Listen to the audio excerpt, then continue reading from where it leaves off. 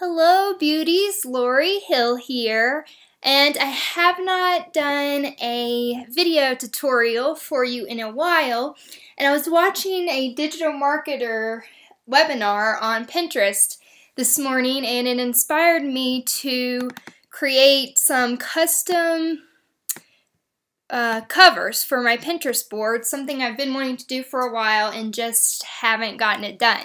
So as I am in the process, I thought I would show you how to create your own custom covers while I'm creating mine.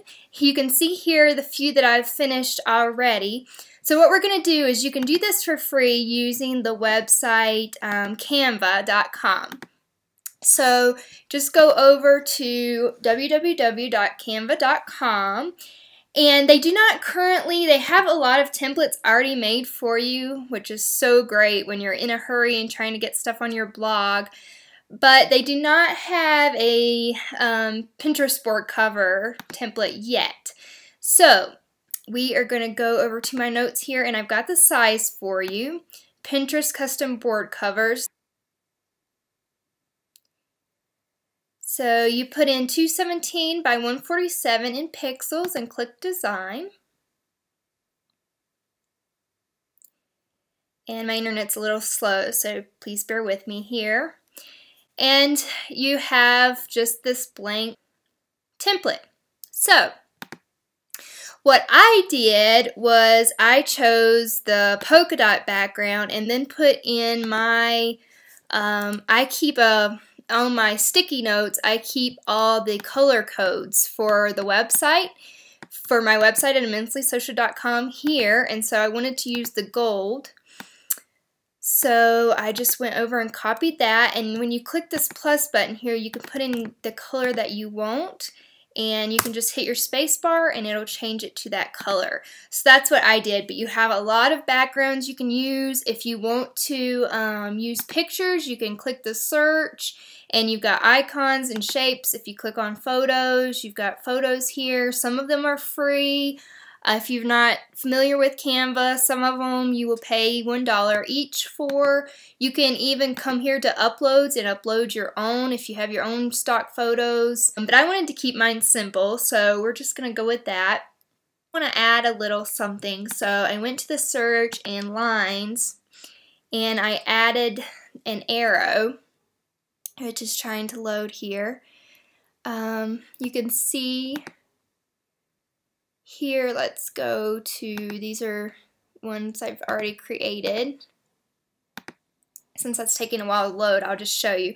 I chose the arrow, and again I went back to my sticky note file and found the code for the pink that's on color that's used on the website for the arrow. And then I always like to use Playfair display, so that's what I used for the text, again to stay consistent with my branding for the site. You can see in my Pinterest here the ones that I've completed so far. And you want to make sure you're happy with your board names before you design covers for them. And I don't know if you're familiar with my Pinterest. Before, I had Design It Lovely as the title of this board, but when you type design into Pinterest, design ideas is what comes up first. So I decided to change that.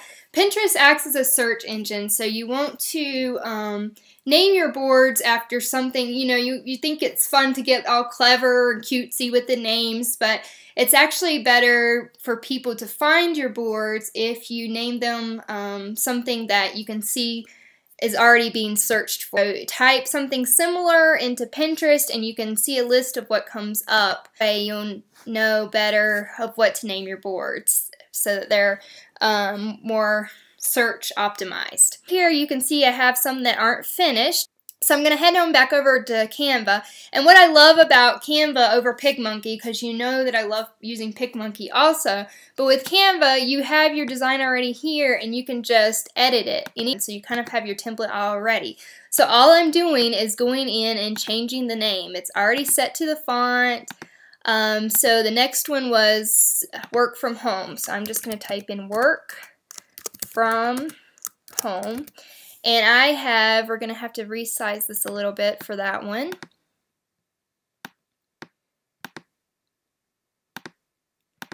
And that's it. And then I wait for it to save and I download it as an image. And I've already made a file here called Pinterest Custom Board Covers. So I am just going to export this to my desktop. And I'm going to rename this Work from Home Custom Board Cover. Save. And there it is. And so then I'm going to go back into Pinterest. And what I'm doing is I am copying the board URL, and then I go here to the little plus sign, upload a pin. I'm going to choose that image that I just created to my desktop, and then I am going to put the actual board as the source.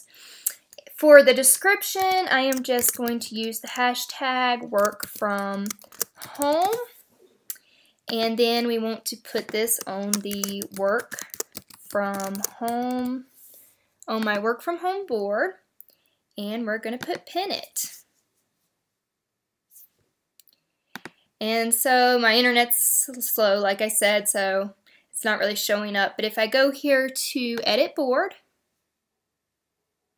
and I can go right here to change cover, and it's going to be the first one that came up, and you can see that it's perfectly sized. I'm going to click Save Changes, and then Save Changes again. So if we go back here to my Pinterest page, you can see right there is our new pin. Now how easy is that? Canva makes it so easy to do this. I will have more details in the blog post, more directions for you, but I hope this inspires you to kind of customize your Pinterest and with your brand, using the colors from your website, get that branding really optimized. You can see in the first three here that actually have to do with the Immensely Social blog, Immensely Social TV, and our Etsy shop. I've used our Immensely Social logo, and I did that by going to the uploads, and we have our logo already on here, and so you can see if I click on that, then the actual logo comes up, and you can use your own logo. Like I said, you could use pictures as the background, whatever you would like. This just makes it really easy. Leave me a comment. Let me know what you think about this idea and this video. And you want to get some more traffic to your Pinterest, feel free to tag your new Pinterest page so we can see how you created your own custom boards in the comments. I would love to see your designs. Thank you so much, and I hope you have a wonderful day. Let me see those creations. Talk to you soon. Lots of love. This is Lori Hill with ImmenselySocial.com.